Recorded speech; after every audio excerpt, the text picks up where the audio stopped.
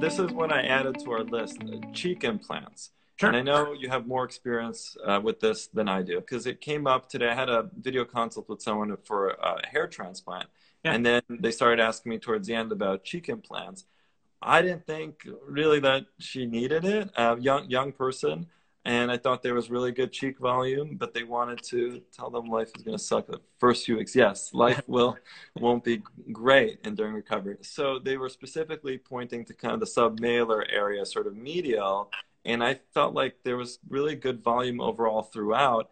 And so I was like basically trying to talk them out of it. But then in general, I realized, I mean, you know, cheek implants, I've seen some issues with them, but I know you've worked so much in that area. So I want to hear your thoughts. So when I started out in my oral max with the orthodontic surgery, removing jaws around, when you break the jaw at the fort 1 level, you don't really affect the malar projection. So a lot of people who are deficient in their mid-face, you know, it'll be their top jaw, but it's not just their top jaw, and just advancing their top jaw, it helps, but it doesn't get this area. So a lot of times we would do implants on top of that. And I have done the gamut of stock, med-pore, silicone, custom med-pore, custom silicone. I think they represent a really good option, to be honest with you. I think they're pretty easy to get in. I think if you screw fixate them and they're solid, they're not moving around, you limit a lot of your complications. And I think as long as you don't go crazy with them, you probably will be fine. Now, I have moved doing silicone customs for my cheeks. I don't do stocks anymore.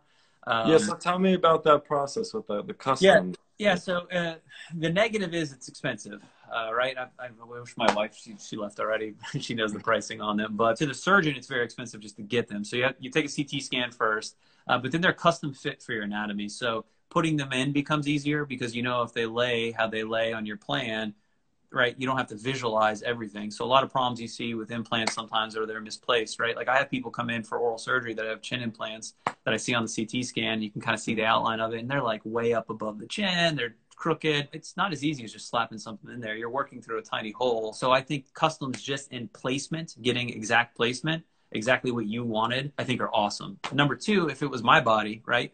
Now it's not like a breast implant. Everyone has a unique contour of their bone in their midface. Right. So I think it is excellent for that because then it fits against your bone. There's no movement.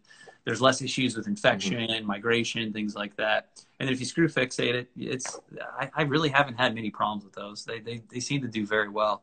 And then you could control, well, okay, maybe I just want a little out on the malar portion, but I need more under the nerve. You can have a little cutout custom under the nerve so it fits up under the nerve. You can have it come up and kind of fit up under and add volume up under the eye itself.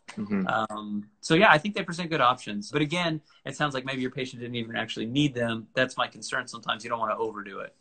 Yeah, and then I also worry in like a younger patient, there's so much change that occurs in this area, in the mid-face, you know, as opposed to putting in a chin implant, there's not as much sort of soft tissue and fat that's changing. Yeah. Whereas like in the cheeks, there's just all that descent. There's so much atrophy of fat over time. And I just wonder if like then they have to get a modification to those implants and getting them exactly right on both sides.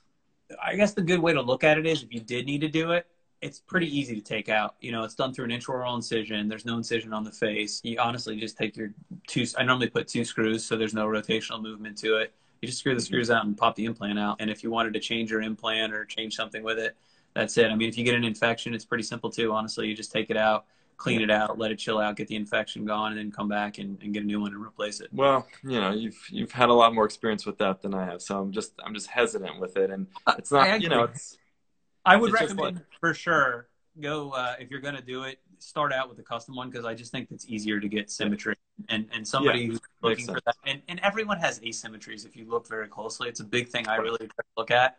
And it's really fun for me to look at their CT scan and then look at their face and look at the photos and kind of say like, oh, like, well, that makes sense now. Like, oh, well, maybe their rim's down a little bit on one side or their whole, you know, mandible's canted because their maxilla is like that way.